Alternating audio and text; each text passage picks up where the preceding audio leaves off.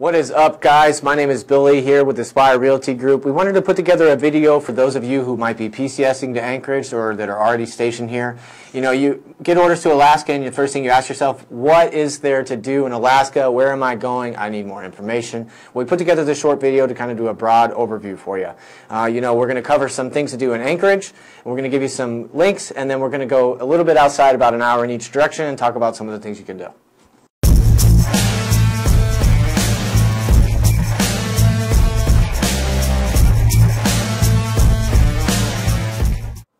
What is up, everybody? Justin and Billy here with JBER Realty Group. We wanted to put together a quick video for those of you who are PCSing to Alaska or that are currently stationed at JBER on things to do in the area. Yeah, so obviously want to get on here, and then as you guys are new, most likely to Alaska or currently in the process of PCSing, give you an idea of kind of what there is to do around that hour, within an hour and a half of Anchorage, and of course JBER. So as we kind of think about things within the area, and like I said, about an hour or so away, you know, so just south of Anchorage is Girdwood and Alaska Resort. So, go ahead. Alaska is in the top 10 for snowfall. It has the longest continuous double black diamond run in North America, putting it in the top 10 for all resorts in North America. When you're there at Alaska, there's a lot of things to do. You know, there's terrain parks for if you want to go watch little kids do backflips and feel bad about your skills. There's also, you know, several long runs, and then obviously you could take the tram up. There's opportunities there both in wintertime and summertime. Obviously you have, you know, downhill mountain biking and things like that in the summertime. The restaurants are still open. In the wintertime, we have, you know, snowboarding, skiing. We got, you know, trail running. You have snowshoeing, cross-country skiing, snow machining, heli skiing, cat skiing. You got all that stuff. Not to be overwhelmed, you know, they do have a school there as well, so where they do training for, you know, all skill levels, young and old. Yep. And then, of course, as Billy already said, that Alaska was just snowfall ends up being within the top 10 resorts in the nation. Right now, it is #1 in the year of 2022 for snowfall this year. They're the first to break over 400 inches so far. Yes. They opened with over 300 inches of snowfall on opening day, which is more than a lot of resorts get in a calendar year. It's pretty wild. We started early in October with snow this year. It's pretty neat. But, you know, just to kind of give you an idea, they had almost 760 inches of snowfall at the top of Alaska last year, which is a phenomenal ski year. So, but we don't just live a whole lot of time in the winter. We do. It is Alaska. But we do have an awesome summer, and so there is still a lot of things to do in the summer in Girdwood. So one of the things that's notable is Crow Creek Mine. You know, so a lot of people are going there. If you're into history, this is a historic mine. Pretty neat. They got a bunch of outbuildings and a little stream running through there. People book weddings and things like that there. There's also lots of hiking in the area, right? So you have Winter Creek Hand Tram, which is like right behind, pretty much on the sidewalk right behind Alaska Resort. You can actually take a hand tram across the river. It's pretty neat. So you have a lot of hiking, you have downhill biking, you can take the tram and even some of the chairlifts up in the summertime with your bike and an offload and be able to do all the single tracks at Alaska Resort. They do rent bikes, they rent gear there for downhill biking, and then of course the single track stuff. You can also go up on the tram and then ride the entire mountain down on the cat tracks. And so there's a whole lot to do. And just, of course, just outside of Girdwood, there is, you know, fishing, there is kayaking, you can paddleboard in the inlet, you can surf the board tide. That's what I was going to say. Yeah, which is awesome. Kind of a unique feature to, like, Cook Inlet. Right. We have a really significant tidal exchange right there. So, you know, as the tide comes in, you kind of get the board tide effect. And you can see people out there kind of waiting on that board tide to come in. It's a ton of water moving really fast. It's most excellent. There's a lot of stuff to do along the highway there. You know, as we move kind of backwards, we run into Bird Creek, right? So Bird Creek has a state campground there. They have both tent and RV hookups. Right, that runs along the trail that goes to the highway. It kind of goes all the way to Seward and Anchorage. There is some fishing to be done there. There is some hiking. Little known secret. So in the back of the state campground, right there. There's like a fenced road. You go down like 25 feet, and there's a public use cabin right there. Really? It's little bit known. Not a lot of people know about it. I don't think I even know It's about like 40. You know, it's so close out of Anchorage. It's like 40 minutes out of Anchorage. That's a good place to throw a birthday party. Yeah. 100%. And I actually stay there during the slush cut for Alaska because Alaska could be a little overwhelmed with the traffic. So we kind of come halfway back and then stop right there at Bird Creek, stay at that cabin. Pretty sweet setup. Yeah, then of course, obviously, you know, the highway between Anchorage and Girdwood goes along the highway, and it's a super scenic highway. Some of the most beautiful views you're ever going to see in both the winter and summer months. But we also get a migratory pattern of whales in the inlet, and so you'll see belugas, you'll see humpback whales. True. We even get killer whale pods occasionally up in that way. But so it's pretty common to go see whales in the inlet, especially the belugas. And then we do have McHugh Creek, and some other pull-offs, and then many pull-offs along the highway for you guys to take in the scenery. And then, yeah. For those of you that are into history, I would recommend stopping out at the Indian Valley Mine. So it's a historic quartz mine right there. They have some recreational gold panning, so essentially they'll give you a scoop of dirt. You kind of pan that out. I actually found some silver and gold in that, so that was a good time. You know, when you're going by, McHugh Creek is right there.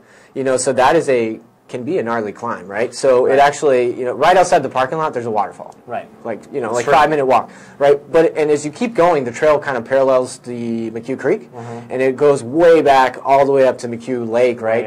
And you can actually see, there's another lake there, and I forget the name of it, but that one drains off into the Alaska Valley right there. Yeah. It's pretty neat. Yeah, and so, of course, that's McHugh Creek. This is about halfway between Girdwood and Anchorage. So as we move further back into Anchorage and towards JBER, you know, obviously we are not only going to have just one singular ski resort of Alaska, right, which is our biggest one and like probably the most notable one in Alaska, but you know, Anchorage in and of itself does have a few ski resorts actually within Anchorage. So we've got Hilltop, which is probably one of the more popular ones. True, yeah. When I was growing up, that was a good place. So their ski bus actually runs from the schools on base and runs people out to that one. Right. Yep.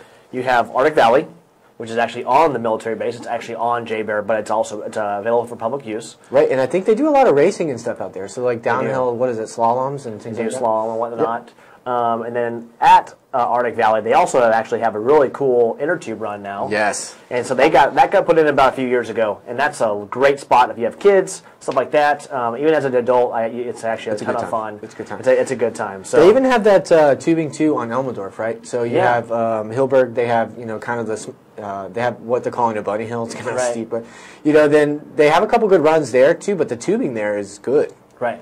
You know, so that's a really good opportunity for those of you who want to kind of get to the back of post, stay on post, and kind of do that thing. That's a good opportunity. Yeah. So, of course, now we're really kind of into Anchorage, and so we definitely want to cover in depth like what there is to do in Alaska's largest city, right? And so because we are the largest city and kind of the hub of Alaska, and just being in Alaska, there's a ton of things to do just inside Anchorage within 10 to 15 minutes. It's easy to be in the middle of nowhere within 25 minutes of leaving JBER. Perfect example, Potter's Marsh, right? It's pretty much the last exit right out of town. Right. Migratory birds come through there. They got a cool little boardwalk you can go down. You can even see the salmon spawning. Yeah. Right? And so we know that those... Can't fish it. Yeah, you can't fish it. The birds do a good job of fishing it, though, and that's pretty cool to watch. And then, too, you'll see migratory swans in there in the summertime, so that's cool. Right there, too, at Rabbit Creek, they also have a ski facility. So they have a shooting facility right there at Rabbit Creek. Yep. You can go up there, so if you're into skeet or clay sports, that's a good option for you. And then we'll come back to that, too, as we travel out, down up north. Yep. And so one of the biggest and probably most popular destinations within Anchorage for hiking is going to be Flat Top. Yeah. And so that's actually a state park. There's a state park directly attached to one side of Anchorage. Really popular. There's a lot of really cool hikes back in there for all different groups of people. If you're a new hiker or an experienced one, there's definitely a ton of different options for you. And like I said, Flat Top is probably the biggest tourist attraction we have because it's really within like 7 minutes of the highway. Right. So, and there's a couple different accesses right there. So like if you want to do a harder walk, you can go to the backside of it, go up that way. If you want to do an easier walk, you can go up the front. What's nice too about this area is you can actually access the Powerline Trail, right? Yeah. So that's going to get you back into the Chugach for all those backcountry experiences, right? So you'll see a lot of people kind of skinning out that way, going up that Powerline Trail, getting into the Chugach and taking advantage of some of those peaks, both summer and winter, actually. Yep. And then Powerline Trail also connects with Hilltop, and during the summer months, Hilltop offers, and that area offers a lot of single track access, and also in the wintertime, they offer a lot of Nordic and cross-country skate skiing access as well. I like to go up there in glass for sheep. Oh, right. Yeah. So in the summertime, I like to go up there and kind of practice some of my skills and do that. Nice. So if you're a photographer, there's some really good opportunities to get close to the game up there. And so, of course, as we are, obviously, this is all in the mountain section of Anchorage. We are surrounded by not just mountains, but, of course, the entire inlet and ocean. So Anchorage is kind of what they call bottlenecked by a lot of different scenery. Which is great, makes for some fantastic views for homes, right? Because you're able to get mountain views and ocean views all from the same locations. So it's pretty wild, actually. Yeah. But as we kind of come further down into Anchorage, Anchorage is one of the top cities in the United States for just the amount of bike trails we have and hiking trails within the actual city itself. So we have over 750 marked and mapped trails, which is pretty significant. You can go online. We'll actually put some links down below for that trail map, so you guys can check that out. The residual Anchorage area for bikes is pretty friendly. I mean, there's bike lanes everywhere. We have the Coastal Trail, right? We have the Campbell Creek Trail, right? Yep. And so you can fish actually some of these creeks. When I was you can actually fish for salmon in some of the creeks. And of course, Ship Creek is probably one of the most known destinations. Yeah. You'll see people down there all summer long. This is down by the port of Anchorage at Ship Creek, but you'll see people down there all summer long catching the different salmon runs that come into Ship Creek at the Anchorage port. Yeah, and I've caught silvers and kings out of there, so it's a pretty good run. It's pretty awesome. Yeah. And so, attached to the Coastal Trail on one side, the Coastal Trail is one of the most well-known trails in Anchorage. It starts in downtown and goes 7 miles all the way to an area called Kincaid Park, which is on the far west side of Anchorage. Right. As far west as you can go, it's attached. It's right next to the airport. But Kincaid Park offers a ton of outdoor amenities that most places don't have. Literally something for everybody there, right? So, there you can find people doing dirt biking competition there. They do single track. You have people playing frisbee golf. Archery. You can actually hunt in Kincaid. So they have a couple different passes there. They have a tag for both black bear and moose out of Kincaid that you can take with a bow. So that's kind of neat. Yeah, so bow hunting right in Anchorage city limits, which is kind of crazy, right? But welcome to Alaska. So things are a little different here, and that's because we are just a large state. We have a large abundance of wildlife and a much smaller population. The population of Alaska is only roughly like 650,000. Right. Yeah. So and the majority of it is in the borough in Anchorage. Right. And so you have a state that's 2.5 times the size of Texas with a minimal population group. Right. So, but we love our outdoor stuff. So outdoor stuff is really part of life here, right? Whether it be just going out and taking pictures, or if you actually get out and get into the wilderness, there's, like we keep saying, there's something for everyone, And so if you look on the JBER website, there's lots of opportunities there. They have a tab. It's like Get Outdoors or something like that, and it's got a bunch of links and material to kind of get tied into the outdoor scene. That brings me into the MWR and posts. So the MWR and a lot of the local places where you can get gear and things like that are super robust, right? Because it's such a popular thing to do here. The MWR and base, they allow you to rent RVs, pull-behind trailers. Right. They got four-wheelers, snow machines, boats, all kinds of stuff. Yeah. They got backpacks. They got regular camping gear, all the way down to like berry scoopers, fishing poles, all the stuff you might need.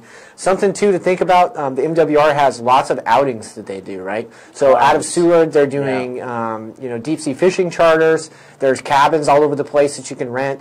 Biking on base itself. Yeah. All those lakes that are on the base are actually stocked by the Alaska Fish and Game. Right. So as a kid, we used to take the canoe back there, cruise around, and you're catching lake trout. Yeah. Landlocked salmon all day. And so just JBER of itself, understands that Alaska is very robust in outdoor adventure, and they do a very good job of supplying and giving you guys the opportunities to go and do a lot of these things. And of course, like as we had mentioned before, but you were saying like JBER garage sales were a great place to catch equipment as people are PCSing out. Keep in mind, so people are always PCSing in and PCSing out, and so this can be a gear-intensive place, right? And so when we leave, maybe, like, so for example, for me, when I left here, I went to Hawaii, right? So you don't need all that same stuff. So I had a rad garage sale, and people you don't need a snowboard and ski stuff. No, you don't need snowboard and skis. It turns out you don't need pack rafts or any of that kind of stuff. So I had to rebuy it, but it's whatever. But really, though, and so the garage sales on Southside and on JBER are pretty awesome, and it's a good way to get geared up. We also have a lot of consignment shops, too. And our REI here in town is super robust. It's probably the most well-stocked one that I've ever seen. Yeah, it's obviously REI understands that Alaska, once again, is an outdoor state, and so they do a very good job of maintaining a lot of outdoor gear because we do get a lot of people and a lot of tourists that come in and buy a lot of that stuff. True. So, but obviously, so we covered a lot of just what's in Anchorage. You're able to literally do everything. So paddleboarding, kayaking, hunting, gold panning, there's all kinds of stuff. Fishing. I mean, just inside of Anchorage, biking, single tracks. I mean, all this stuff. Skiing, and if you're a history buff, right. I mean, there's lots of museums, right? What's the children's museum? The Imaginarium. Yep, Imaginarium. You ever seen this thing? Cool they have like a museum downtown, like a whole bubble exhibit. Yeah, you get to pull a little rope and bring. Yeah, definitely a lot of like hands-on stuff for kids at the museum, and of course, the Anchorage Museum in itself brings in a lot of different exhibits throughout the year. I think we got the Van Gogh, the traveling Van Gogh. We do have the Van Gogh coming up pretty quick. quick. Yeah, so obviously this is like right outside of JBER. So the first few, we have 2 military access points in Anchorage that go to JBER, and then of course the first 2 highway points outside of Anchorage, on just heading north of Anchorage, are going to be JBER access. Right, and so keeping in mind, as you move north, a lot of people are living in the valley and then commuting into JBER and Anchorage. So you see this huge migration of folks kind of in the evenings and afternoons. Right. So if we wanted to kind of push it out that way, kind of towards Eagle River, there's even a lot of recreational opportunities there as well. Right. Right. So you got Mount Baldy's, a super popular place for people to go hike. I think we got some rad B-roll footage of me sliding down that bad boy. And then we do. And then you got that, and there's lots of trails there, right? So you have Eagle River Nature Center, right, which is, a little bit off the road, but it's a membership-based club, if you will. It's pretty minimal. I want to say it's like $25 a year. It's super small. Yeah, not very but what that does is it gives you access to lots of free classes and things, right? So I've taken ski journing. I've taken a dog sledding class. The owl watching experience is pretty rad. Like if you're into animals, you would be into that. Surprisingly, it's pretty entertaining. They have you go out in the middle of winter, in the middle of the night, right. And try to be real quiet. And of course, everything is crunchy because it's all frozen, right? And you can actually hear these owls calling back and forth, and they give you a lot of information about that. That's cool. So it's really neat. 2, they have public use cabins and yurts all around there, right? So around January, they do a fat tire bike race that kind of moves up the Eagle River. And so we like to go out there, put a big campfire, and then hand out the racers gummy bears as they go by, because that's good fuel. Right. So So of course, and also from the Nature Center is a ton of different trails that head back into once again, Chugach National Park and all that. And so, once again, just outside of JBER as Eagle River, and we have a lot of military that ended up leaving in Eagle River because of the first exit towards Anchorage is Fort Rich side of JBER. Right. So, and of course, it's a really convenient spot. It's it's a smaller community, very close to Anchorage. So you don't have all of the amenities of Anchorage, but you're within 10 to 15 minutes. And so you do have a nice, tight-knit community that's immediately attached to the more and they do have some good breweries and stuff out there. They have, the restaurants. There's not a ton of restaurants out there. If you like beer, Anchorage is a great spot. Anchorage is a great place to go. So they got Odd Man Rush, man. Go check that out. It's a really cool build-out. You go in, they did the walls with like hockey sticks and reclaimed wood and stuff. It's a neat setup. Yeah. So I would definitely recommend checking that out. And oftentimes they have food trucks outside there. And then in Eagle River proper, there's ice skating. There's all kinds of stuff you can do in the wintertime. You see, as you drive past there, you see a lot of people kind of ice fishing. Yep. So you'll see them they'll have their huts set up like that, and they'll be fishing on the lake. Yeah, and so obviously going from Eagle River, we're going to go a little further north. We're going to hit Chugach, Birchwood, Thunderbird Falls. There's a lot of lakes and float plane lakes and miniature airstrips and stuff like that for small planes, because Alaska has some of the most small planes and private pilots per capita in the world. We actually have the largest float plane lake and seaplane airport in the world, right? Yeah, off Lake Hood in Anchorage. But so as we move forward, north, we hit Thunderbird Falls. Thunderbird Falls is nice, right? Yeah. So it's a pretty short walk. That one is safe for mile, beginners. It's less than a quarter mile. You go up. It's pretty impressive waterfalls, actually. Yeah. It can get a little steep in the wintertime, so I would recommend bringing ice cleats so you do not slide down into the gully. But other than that, it's pretty. Yeah, I mean, you're able to walk down in the falls, and it's less than a quarter mile of a hike, so it's super accessible for most people. It's actually handicap accessible for a lot of people. That's true. But you can come down off the main trail. You actually can hike down into the falls, and it's super nice. It's a great spot. It's actually a major tourist destination. I've actually gone swimming in there. The water is cold. I can only imagine. It's glacier runoff. Yeah, so, of course, moving from Thunderbird Falls, let's move a little further north. That's going to give us to, towards the Butte, the Hay Flats. So the Butte, right? So think about Palmer, right? So that was the experimental farms back in the day, right? So the University of Alaska Fairbanks actually has kind of like a remote school there where they still do these agricultural projects and things like that. Yep. So you can actually take classes there, right? On organic gardening, basket weaving, hide tanning. There's an assortment of stuff. There's a lot of things to do right there. And let's not forget the Butte, right? So we got the Alaska Raceways in there. Raceways there. That is a hoot. That is a good time, right? And then you have Gems Creek right there. So a lot of people, if you're into power sports, that is the place to go. So it's a good mix of like water crossings. You will be wet. You will never get rid of that silt. Once you cross the river, you're actually in sand dunes. Right. And you can ride those sand dunes all the way out to the glacier. For a long time. And people do that in both winter and summer. So I go in the summertime. We do lots of water crossings. That is a good time.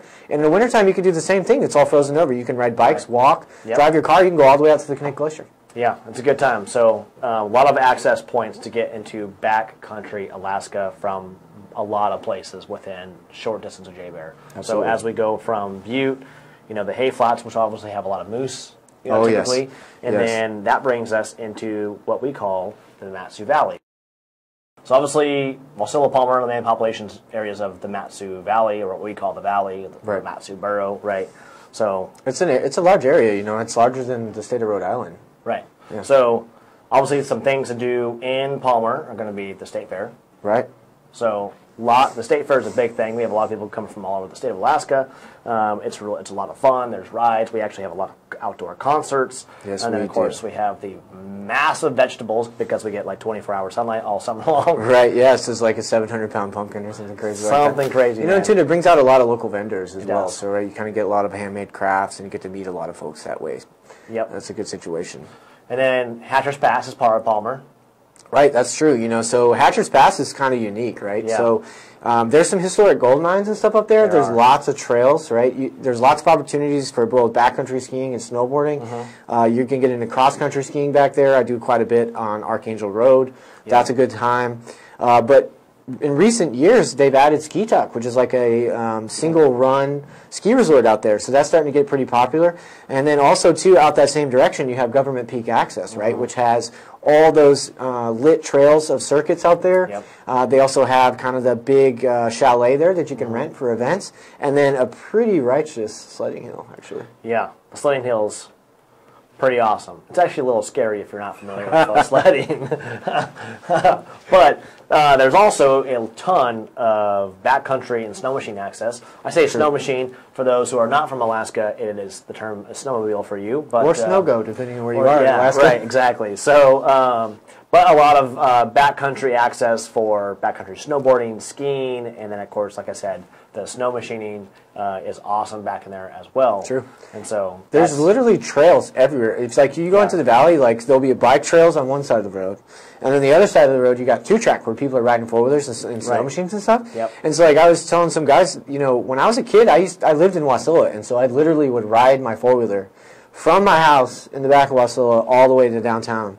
And I would park it out front, and that's how I'd get to work. Right. There's like kind of a different lifestyle out there. It is a little different. Somewhat rural, right? So you had the experimental farms in Palmer, and so you still see that. There's potato farms and stuff out there. Yep. People are going, hey, that's a lot of people that are into equestrian stuff are also out there, right? Right. So good setup for that. Yep. And so right next to Palmer, literally is Wasilla. Wasilla is probably the more populated section of the Mat-Su Borough in the valley. Right. And just of course they don't allow within the city limits anymore the four-wheeling and snow machining kind of stuff as they used to. But you still are able to access a lot of trails that are ran by the borough and the state from people's houses. And so a lot of people typically have a lot of toys, a lot of side-by-side snow machines, four-wheelers, boats, river boats, rafts, etc., because there's so much to do, so close. There's so many lakes out there. Right, a lot of lakes. So many lakes. Honestly, like, if you were to look at the overhead map, it's mostly lakes. And a lot of those lakes are stocked by Alaska Fish and Game. So what that means is they have landlocked salmon, they have good trout runs. If you move farther north, you're going to see some invasive species like pike. Those are actually pretty fun to catch. If you catch those, do not throw them back. Right. And so, of course, if we move from Wasilla, a little closer to Houston and Big Lake, we do actually have the lake called Big Lake. It is probably is Alaska's probably most recreational used lake in the state of Alaska. Yeah, that's true. There's vacation rentals there.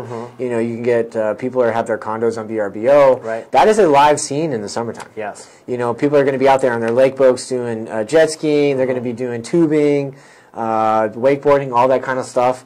That's definitely lake life, and that's less than an hour out of town.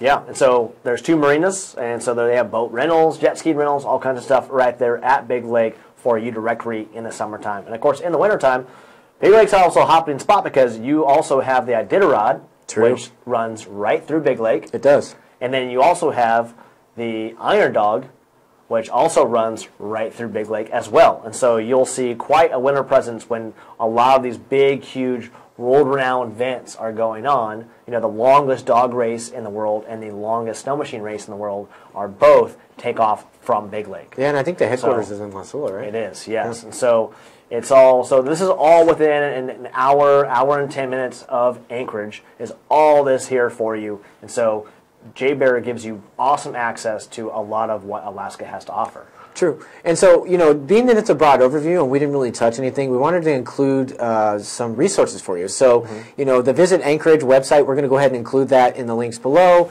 The Visit JBER website is pretty informative, right? Yes. So there's lots of things to do on there. I could probably make a whole nother video on that, but I'm going to spare you that, and I'll just kind of do a brief overview. So if you have any questions about where your kids are going to go to school, family stuff, resources, things like that, there's even resources for the MWR which we kind of covered, and then there's links to get tied up into the backcountry scene, right? So there's a lot of good information there. I definitely recommend checking that out if you're going to be PCSing to Alaska.